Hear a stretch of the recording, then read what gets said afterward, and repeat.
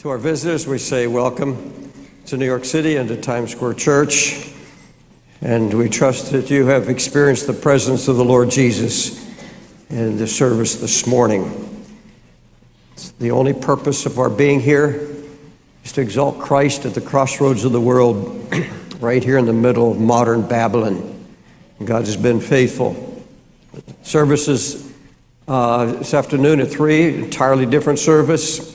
And we have no repeat services. And then at 6 o'clock this evening, don't miss these meetings. Now, folks, we're going to go back into the new covenant today again. And I'm going to ask you to pray with me that God will give you ears to hear what the Spirit has to say. I'm going to bring a message that if you will hear it, it will give you power in your life over sin as long as you live. This is the secret to the power over besetting sin. This is the secret to breaking the dominion of sin. There's no other way. There's no other gospel that can literally break the chains of sin and the dominion of Satan other than the new covenant. And we'll be talking about the delivering power of the new covenant. I want you to go to Exodus, the 2nd chapter, if you will, please. Exodus 2. Now, folks, we're going to go through a lot of scripture today. Get your Bible handy. And folks, don't let your mind wander. If you will keep your mind focused and allow the Holy Spirit to take the word, make it life to you, you'll see the change. Before you walk out of this service today, your life will be changed. Exodus, 2nd chapter, beginning to read at verse 23 through 25. Exodus, 2nd chapter. And it came to pass in process of time that the king of Egypt died, and the children of Israel sighed by reason of the bondage, and they cried, and their cry came up unto God by reason of the bondage. And God heard their groaning, and God remembered his covenant with Abraham, with Isaac, and with Jacob, and looked upon the children of Israel, and God had respect unto them. In other words, God said, I'm going to move now in covenant, and I'm going to deliver. He remembered his covenant. Heavenly Father, I come to you now for strength and for anointing and for clarity. Lord Jesus, we're living in very perilous times, and once again, a generation in bondage, a generation that knows very little of freedom, very little of truly walking in the Spirit of God. And I pray, Lord, that you touch me with fire from heaven. Lord, I know you gave me this word. You've been opening your covenant to me, and we pray now that we will enter into it, lay hold of it. Holy Spirit, quicken us. Let the power of the Holy Ghost come now. God, open our ears, open our eyes, and give us an understanding. Let me preach it, Lord, from the depths of the heart that you've given me to it. In Jesus' name I pray. Amen. Came to pass, process of time, the king of Egypt died. This is the same king that Moses fled from 40 years before. And now a new king has arisen, and this new king is added to the bondage of Israel. He's taken away the straw, which means that they can't bind the bricks crumble. So the lash of the taskmaster comes down harder than ever, and the people are driven to despair. The children and the wives are forced into slavery. They're wandering the countryside, hither and yon, looking for grass and straw to bind the bricks, finding very little straw. The bricks are not produced as they ought to be, and so the taskmasters take it out on them, and they're beaten until they stagger home into their habitats, wounded and bruised and oppressed and depressed, and weeping and crying and sighing. And the Bible said their sigh came up to God. Israel sighed because of the bondage, and they cried out. And their cry, because of their bondage, rose up to God, so God heard their groaning. Now, folks, listen to me. These people had already labored for years under the same bondage. They had been sighing and crying for years. Why does God suddenly move? Why does God say enough? Why does God say the sigh finally comes up to him? Is it that God has forgotten them all these years? He's just ignored them? They were sighing and crying for many, many years. Bible says God remembered his covenant with Abraham, Isaac, and Jacob. And the word says God took notice of them. It doesn't mean that God forsook them all those years. It didn't mean that God suddenly, after hearing this sighing and crying, said, oh, wait a minute, that's right. I made a covenant with Abraham, with Isaac and Jacob and all his seed. And this is the seed, and I made covenant with them. And now I'm sorry, children, I allowed you all this bondage these years because I forgot my covenant. That's not what it means at all. It says they forgot the covenant is what it means. And that God said, though you forget, I will not forget. He remembered it, and that he did not forget what he'd promised to Abraham and his seed.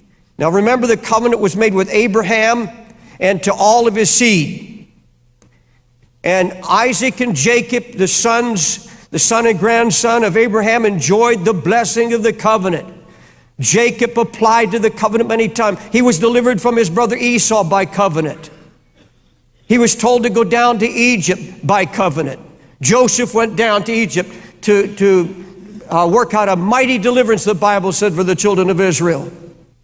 Now, you would say to me, if you read the scripture, God says, I will establish my covenant between me and you. He's speaking to Abraham.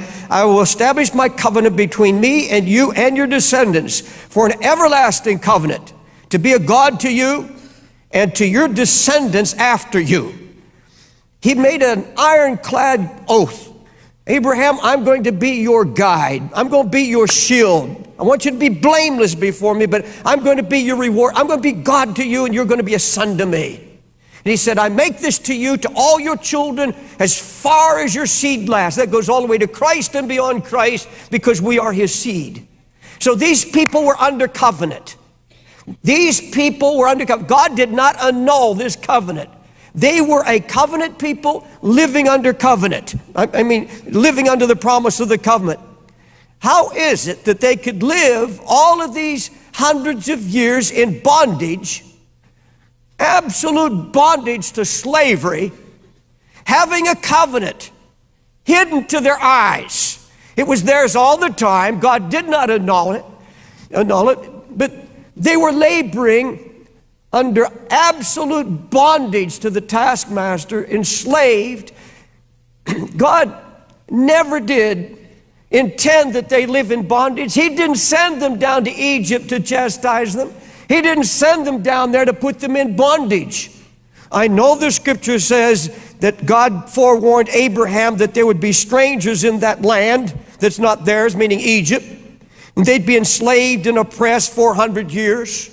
The Bible also says that in the fourth generation, or after 400 years, they will return, for the iniquity of the Amorite is not yet complete.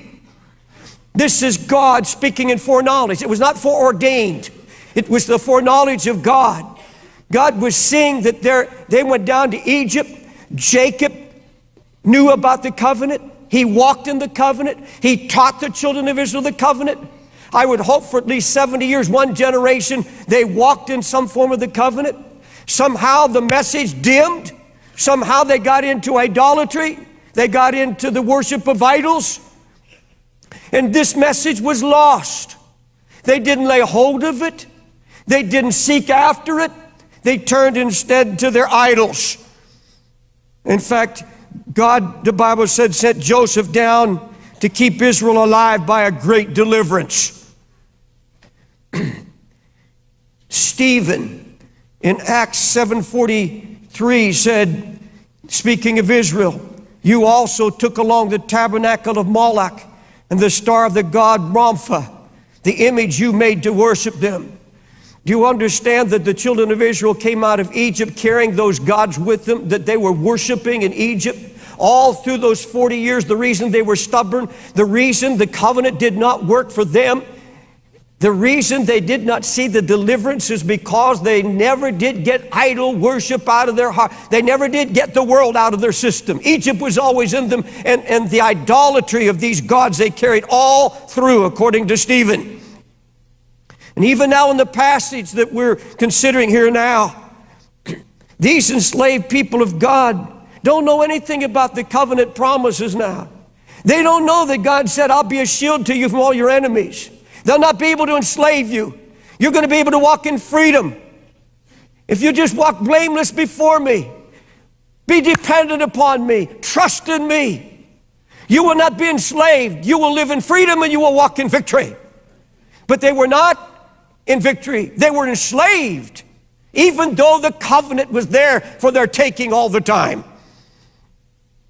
They didn't ask about the covenant. Its truth had been opened to them years before, but its message is now dimmed. The word of God has been neglected, and they turned to self-gratification, even though they were still under covenant. Abraham's part of the covenant, you remember, was simply to walk blameless before the Lord. In fact, he said that's the same obligation of all the seed. I will be a God to you. I'll protect you. I'll be your shield. But your part of the covenant is to walk blameless before me in total obedience. They'd forgotten this. They'd forgotten their pledge. But God said, you may forget, but I have not forgotten. And God, in an act of grace and mercy, moved suddenly in covenant. God delivered Israel because he made a covenant with Abraham, not because they were a good people. The Bible said, God said, you were the fewest. I didn't choose you. I am delivering you because I made a promise to Abraham. I am delivering you because I'm a man of my word. I am a God that keeps my promises. I keep my covenant. And they were delivered by the power of the covenant. He said, I've come down to deliver thee from the power of the Egyptians, to bring you from that land of bondage to a good land. I've come down now to deliver you from the power of sin, is what he's saying. I have come now. He took it out of their hands. He took it into his own hands. It was now God's responsibility to deliver them. They could not deliver themselves. Totally impossible. They would have never been delivered if God had not moved in covenant. Suddenly, I made an agreement. I will stick by. I'm going to deliver. You're not worthy. You're stiff-necked. You have idolatry, but I made a promise and I'm going to deliver because of my promise. These people were helpless without strength, but God all along had been preparing a deliverer. He had a man in a mountain. He had a man in preparation. Hallelujah. Moses was God's deliverer for his people. Now, let's come to this present day. I said that to tell you that there was a covenant that was neglected for at least 330 years. If you give one generation heeding Jacob's first teaching, perhaps on the covenant and how he had walked and lived in the power of the covenant, I would hope at least one generation stayed with the covenant. So there are at least 330, 350 years that they walked in ignorance of the wonderful blessing of God. They could have been delivered, but God in his foreknowledge saw that they would never seek after the covenant. And I'm going to show you how that's happened again under a new covenant. Now, this brings me to this present generation. Let's talk about your time and my time. Once again, a time of bondage, when people are living under terrible bondages to sin. People who can't find freedom, who sin confess all their lifetime, never truly living free from a besetting sin, never really believing that there's a place of freedom. Now, this cry for deliverance that came out of Egypt came out of maybe no more than 3 million people. And it came from a little piece of territory in Egypt called Goshen. And here, out of the whole face of the globe, there are maybe 3 million people out of the millions and millions of people on earth, and it's in a little section called Goshen, a little parcel of territory on the face of the globe, and there's a cry coming up. But not so today, folks. It's not one little parcel of ground. It's not just 3 million people. Multitude of millions of Christians, believers all over the world who are crying for deliverance from the power of sin. Because Satan's come down to this earth having great wrath, knowing his time is short. And he comes now with new inventions, new devices that our fathers never knew. The children of ever knew, never ever could conceive the kind of exotic devices the devil uses to trap and enslave God's people today in sin. I heard an expert on computers and internet, And he said he actually believes that 90% of the use of the internet now is pornography. 90%. Weapons the devil uses that the Egyptians and our fathers never even conceived.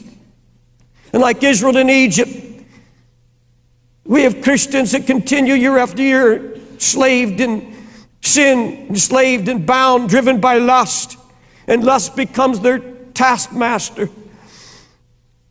They're ready to collapse under the lash of a tormentor. Their cry is, "Oh Lord, am I never going to be free? What do I have to do to get rid of these chains? I've prayed, I've fasted, I've poured into the Word of God, and I still can't get free." And so some people settle down as if that there is no freedom, and all your life is serving Christ is one of absolute struggle, occasional victory, but always defeated, always giving into temptation, no real freedom, no real joy, no breaking of the dominion of the power of sin.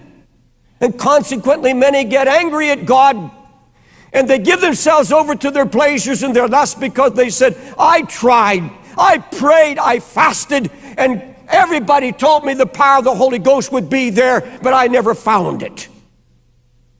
And so they go their way in despair, giving themselves over to their iniquities.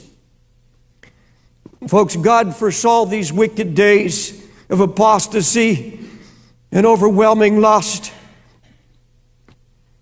But I want you to know that He made a plan. He gave a plan. There was a covenant made for full redemption from the power and dominion of sin. A covenant was made that guarantees that God's people are not going to go out in the last days as slaves. They're not going to spend their lifetime in Egypt. God made a covenant. Now, every child of God on the face of the earth has available to him the power of the new covenant, and we want to talk about it now. In the new covenant, God took an oath. He swore by Himself, because if you're going to swear, you swear on the Bible because it's more truthful than you are. You have to find a power greater than you, and because God couldn't find anybody greater or more truthful than themselves, He swore by Himself. He said, "I make a promise. I make an oath, because there's nobody greater than I am. I swear by myself." That's all He needed. A new covenant, that my people will live free from the dominion of sin by a new living way on better promises. You see, the old covenant was on your promise and mine. The children of Israel heard the law and they said, "We will obey." Lord said the new covenant's on better promises, because they're not ours, they're His. God Himself initiated this everlasting covenant. He came to mankind by grace and mercy alone. He saw us sinking in despair. He saw that we were no match for the devil in this battle against lust and sin. He said, "I am going to absolutely guarantee, and I will make an oath. I will make provision that all my people can obey me and never turn away from me again." Now that's you've already been blown away. You said, "Impossible." I'm not preaching eternal security, and you'll see that in just a moment. Now, if that sounds too good to you, go with me to Jeremiah 32, please. We preach the Word here. Jeremiah 32. Somewhere along this line, this truth is going to hit you like thunder.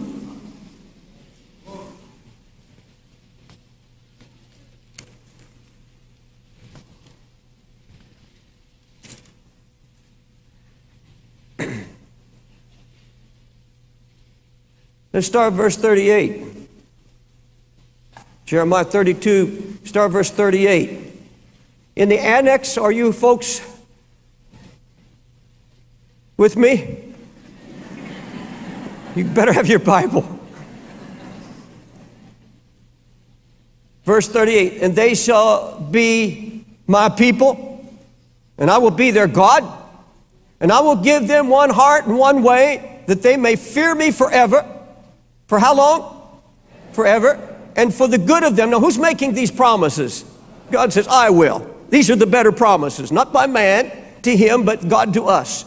I will give them one heart and one way, that they may fear me forever, for the good of them and of the children after them, of their children after them. And I will make an everlasting covenant with them, agreement, that I will not turn away from them to do them good, but I will put my fear in their hearts, that they shall not depart from me. You can't work up the fear of God. God says, I will put my fear in your hearts, that you will not turn away from me. That's God. That is his covenant to you and to me as believers.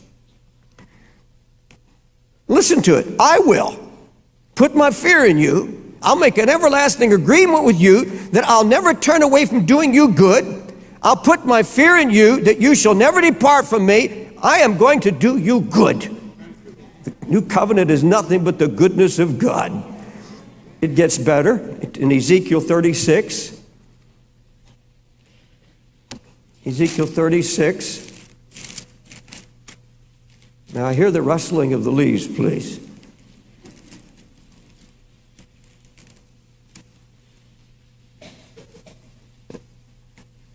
Let's start with verse 25. Ezekiel 36, verse 25. Are you there?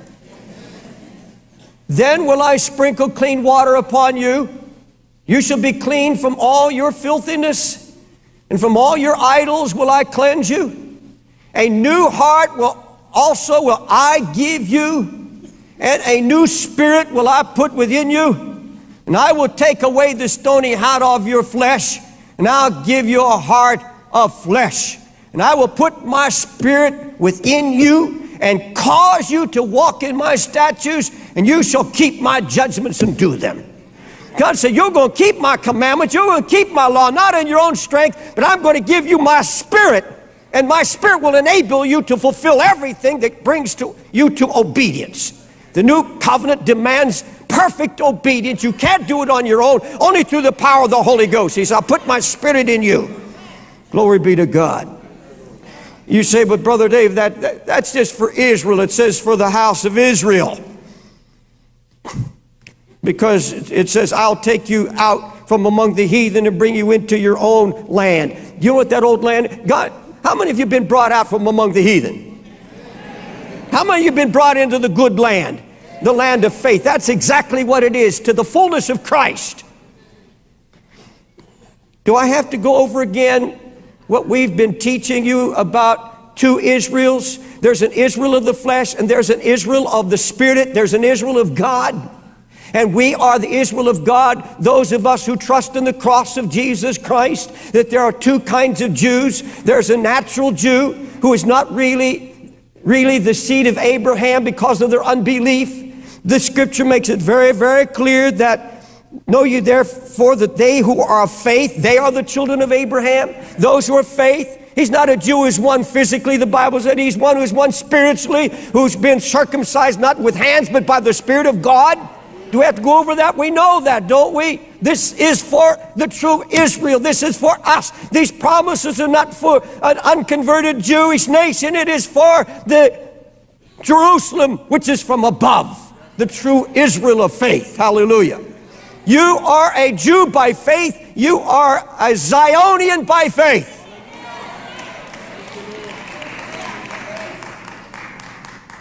Now, this new covenant is a New Testament truth. Even though God blessed Jeremiah to first announce it.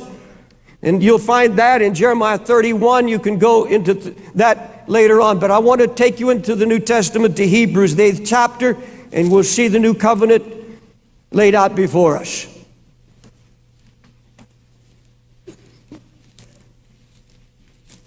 Now, if you came this morning just to have your ears tickled, you're going to be disappointed. If you came here to have truth that'll set you free, then plow along with me. Hebrews, the 8th chapter.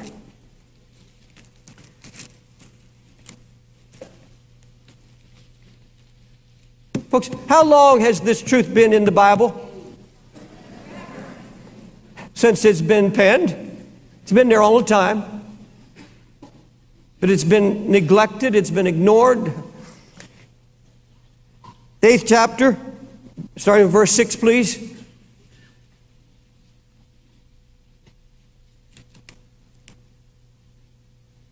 But now hath he obtained a more excellent ministry, speaking of Christ, by how much more also he's the mediator of a better covenant, which was established upon better promises. For if that first covenant had been faultless, there should no place have been sought for the second. For finding fault with them, he saith, Behold, the days come, saith the Lord, when I will make a new covenant with the house of Israel and with the house of Judah. Folks, we are the house of Israel by faith. Not according to the covenant that I made with their fathers in the day when I took them by the hand to lead them out of Egypt, because they continued not in my covenant, and I regarded them not, saith the Lord. But this is the covenant that I will make with the house of Israel after those days, saith the Lord. I will put my laws into their mind, and write them in their hearts. I will be to them a God, and they shall be to me a people. They shall not teach every man his neighbor, and every man his brother, saying, Know the Lord, for you shall know, all shall know me, from the least to the greatest. I will be merciful to their unrighteousness, and their sins and their iniquities will I remember no more. And in that he saith, the new covenant he made, hath made the first old. Now that which decayeth and waxeth old is ready to vanish. Hallelujah. Now I want you to follow me, please, very closely. This is the covenant that I have made with the house of Israel, the true seed of Abraham, those who walk by faith. In this covenant, God pledges the following. He swears He's going to write the law in our hearts and minds. He took an oath that He's going to be God to us. We will always be His people. He promises that we will know Him in all His ways. We would be taught His ways by the Holy Spirit.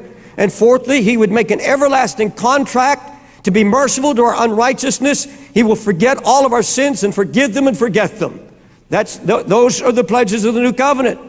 Now, a covenant is made between two parties, but listen to me, please. Both of those parties have to be trustworthy, dependable, and able to keep the promises. They have to have the resources to keep these promises. Now, how can God make covenant with us? He made covenant with Christ. Our word is worthless. We have no resources. We are not a good covenant partner. There's no way. We are in covenant only because we're in Christ. Because your word and mine doesn't mean anything. It's worthless. Let me try to explain. The children of Israel promised, oh yes, we'll keep your commandments, so we will do it. Their word was worthless. They broke it within days. And this is why God sent His Son. He sent Him to be a mediator of this agreement, because He was the only one worthy. He's the only one that had resources. We can't keep the commandments to obey God.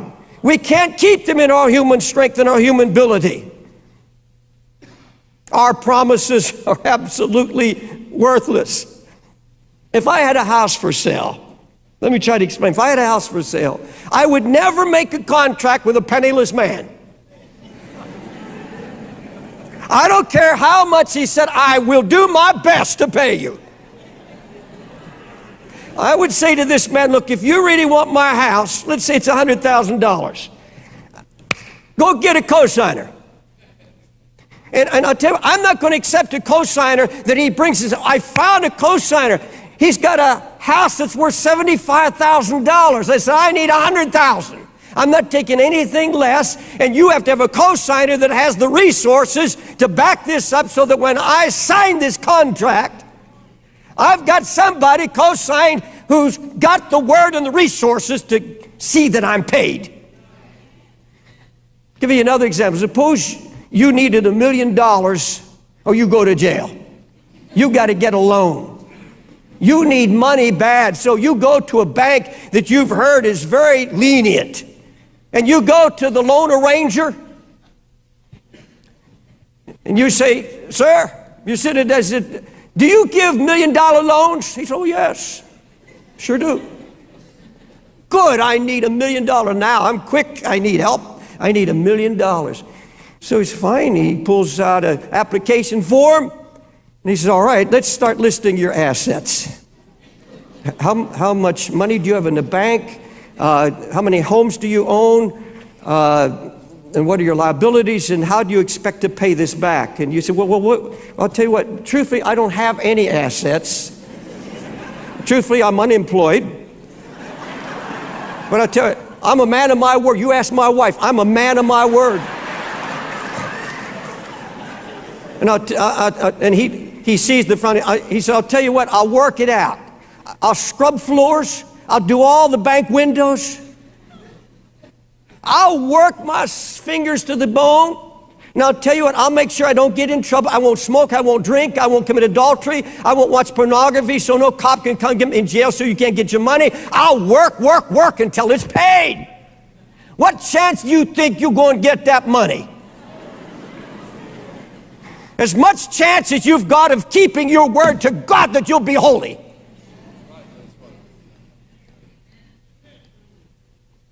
You need a cosigner. You need a rich cosigner because your debt is beyond your comprehension. You know what the purpose of the old covenant was? Simply to show you how bankrupt you are. The old covenant is, God will let you stay under the law until you quit going around and trying to work angles and say, I'm going to work for this, I'm going to do it. And you make promises, you do everything until you finally run out of banks. You finally run out of effort. You finally sweat yourself till there's no more sweat.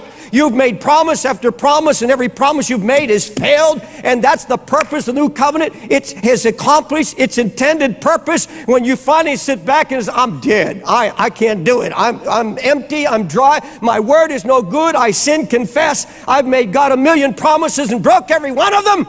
I need a sponsor. I need a cosigner. I need a surety.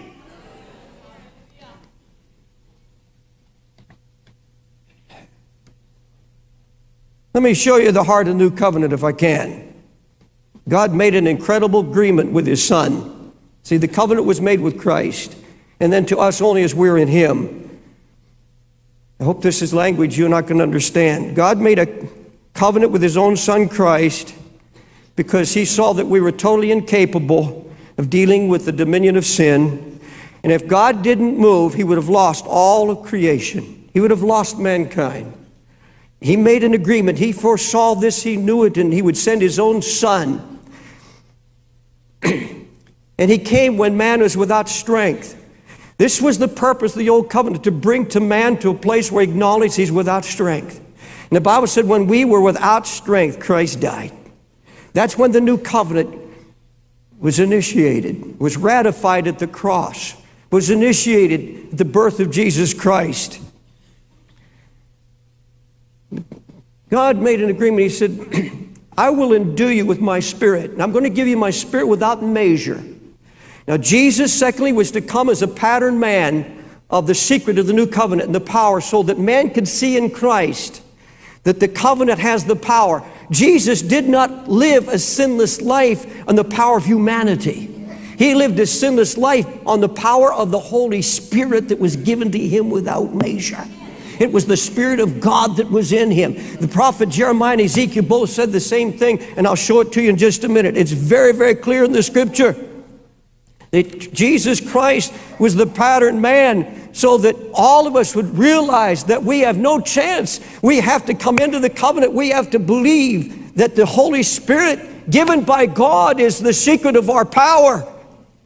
The Bible, in this arrangement with Christ, God made with Christ that Jesus would gather all of those who would be in the covenant, and the Father would give Christ, listen to this now, the Father is going to give Jesus access to all of his wealth. Now, I want to show you something that is so mind-boggling. When I saw it, it just overwhelmed me. I still don't comprehend it. It's so incredible what God has done. And if you'll see this, you'll see how far God has gone to keep you. You'll see to what extent God loves you and how he intends to keep you by his power from the clutches of the devil. And if you can see this now, I'm getting now to the heart of the covenant. Listen, You had to have a sponsor. You had to have an assurity. The Bible calls it a surety. So much more, Jesus has become the surety or the guarantee or the sponsor, the co-signer of a better covenant. That's Hebrews 7:22. Jesus has become the surety, the co-signer. You know how that happened? Jesus looked at you and I in our poverty. We had nothing to pay. First of all, Jesus would pay all our past debts and past sins. Well, what about our future sins? We're going to need a co-sponsor because the bill's going to come due for all our present sins and future sins. Who's going to pay them? How? You say, well, the blood does it. Yes, but there has to be power because I want to live in joy. I want to live in victory. I don't want to live all my lifetime in fear. I don't want to live in guilt and condemnation. So God sees we need a rich sponsor, a rich co-signer. So what did God do? He gave him all his wealth. He made him incomprehensible wealthy. He made him wealthy in wisdom and grace and power, everything that man would ever need to live an overcoming life. He filled him with his Holy Spirit without measure. He made our co-signer rich so that he could be our co-signer. Think about it. God so loved you, you didn't make an oath to God. You didn't go and get your own co-signer. God went out and got your co-signer for you.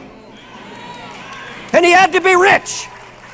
He had to be able to pay any debt that you couldn't pay, because when you don't pay, the co-signer's responsible to pay. So he got you your own co-signer. So that when you ran out and everything was due, and the Heavenly Father in His justice had every right to call you in on the debt, the co-signer is notified, and the co-signer says, I'll pay it.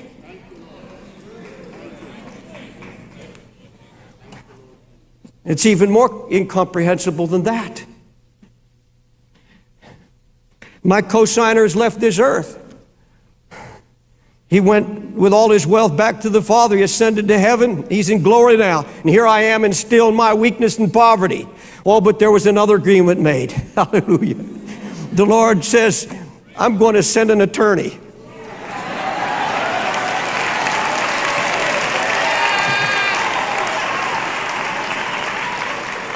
Can you imagine a live-in attorney, full-time live-in attorney? The Lord said, the same Holy Ghost that raised me from the dead, the same Holy Spirit that kept me in sinless perfection, I am going to send him to you, and he's going to abide in you. And you know what he's going to do?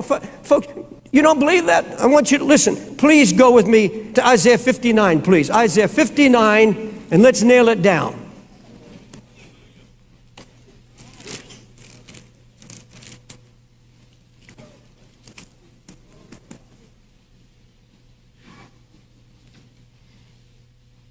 This is so incredible if you just ask, oh, Holy Ghost, make me see this. God, let me understand how much you love me and what you've done in the new covenant. Look at verse 20 and 21, Isaiah 59. And the Redeemer, that's Christ, shall come to Zion, and unto them that turn from transgression, and Jacob saith the Lord, as for me, this is the Father speaking, as for me, this is my covenant with them, saith the Lord.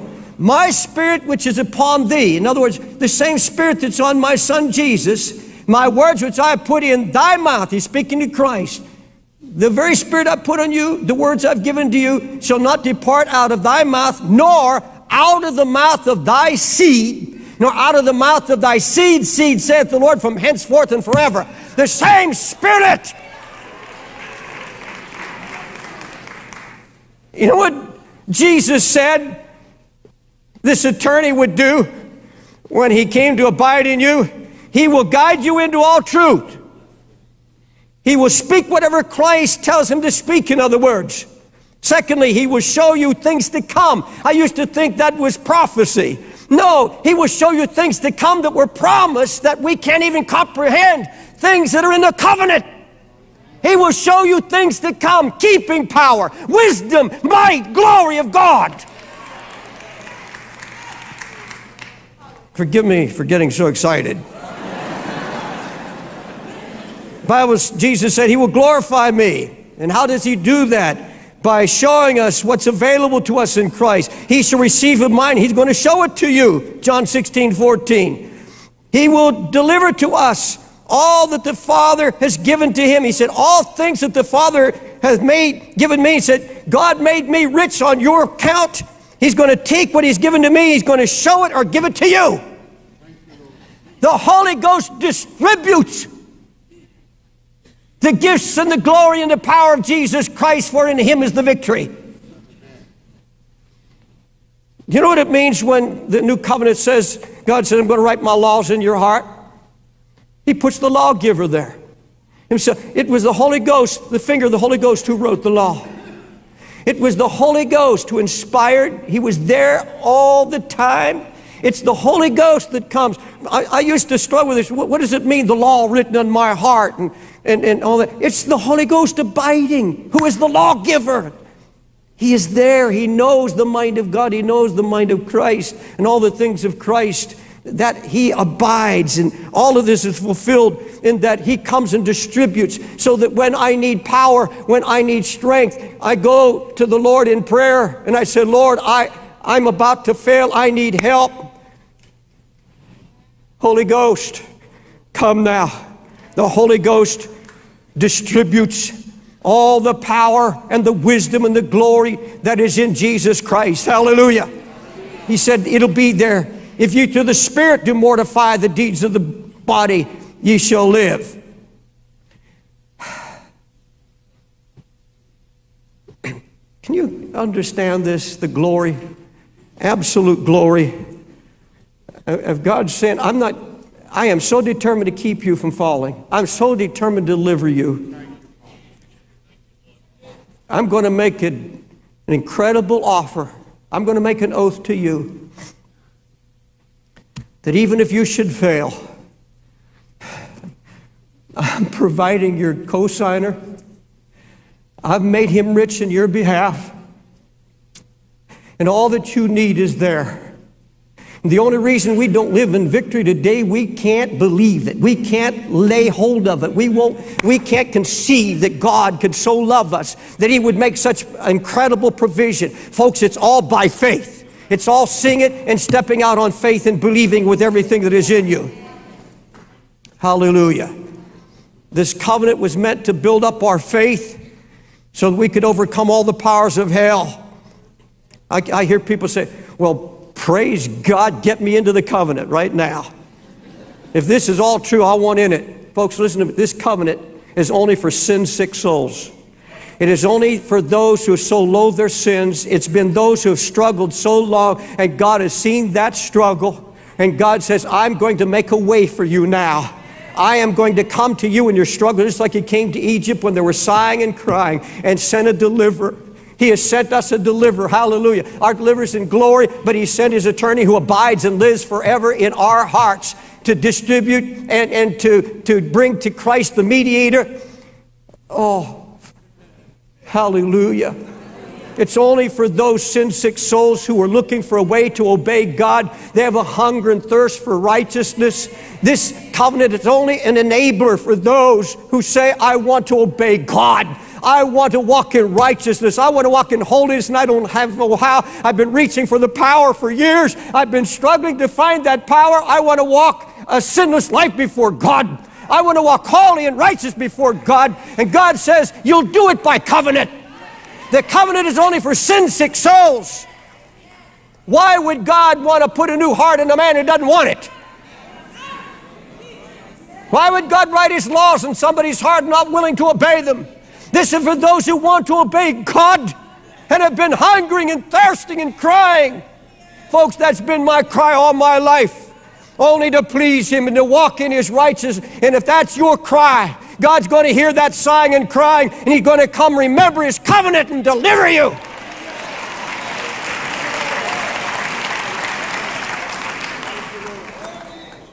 He said, I'll be merciful to your sins. But why would he be merciful to those who have no intention of departing from their sins?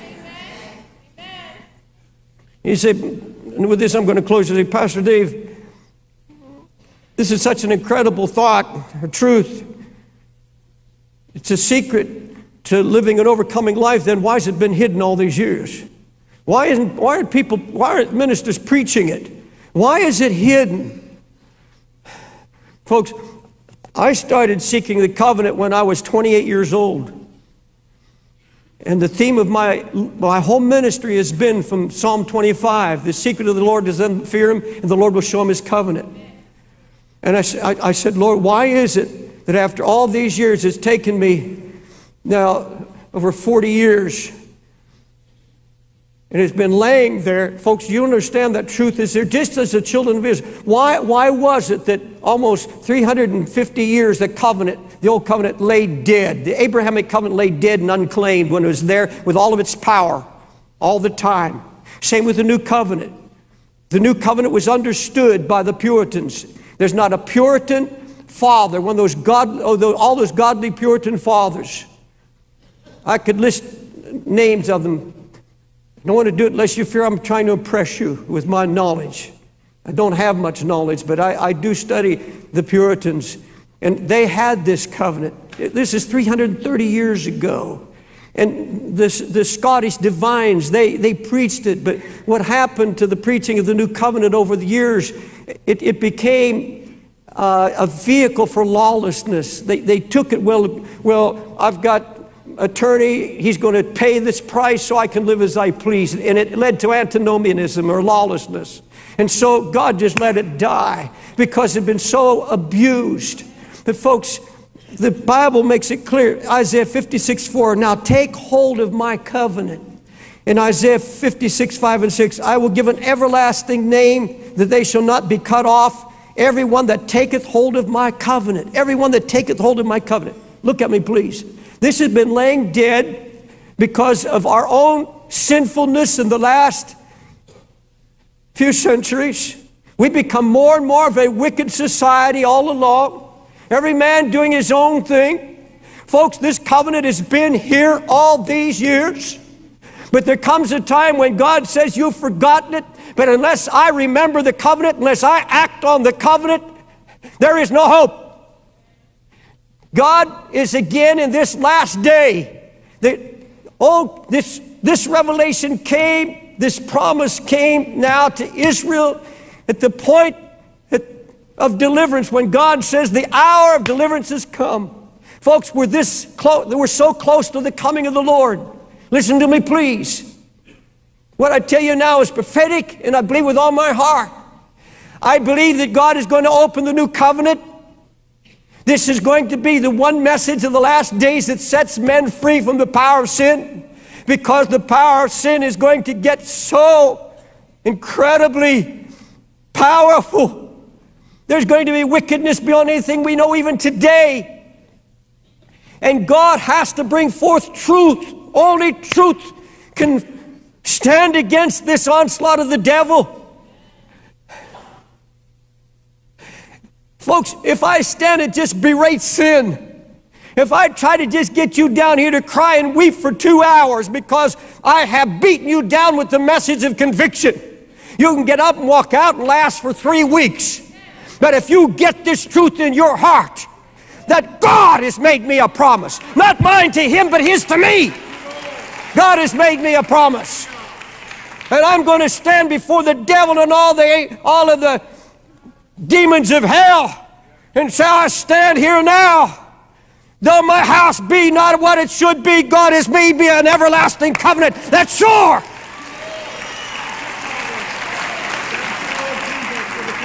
This is the one thing the devil doesn't want you to know. You're going to hear more and more of it. Not just from this pulpit, but I believe God's going to speak to godly men all over this earth in this last day, and he's going to bring forth the word. Hallelujah. God has remembered his covenant. He's never forgotten it. He's going to move now. Hallelujah. Do you understand? Are you beginning to understand now how much God loves you? Do you understand now that all that God wants out of you and me is to loathe our sin to have a hunger and thirst for righteousness, and to say, I want to walk pleasing before God. And in that struggle, He'll come down with His truth and His power. And thank God for the Holy Ghost. Thank God for the Holy Ghost. That's why I don't understand who people just want the Holy Ghost to tickle them. They just want the Holy Ghost to knock them down.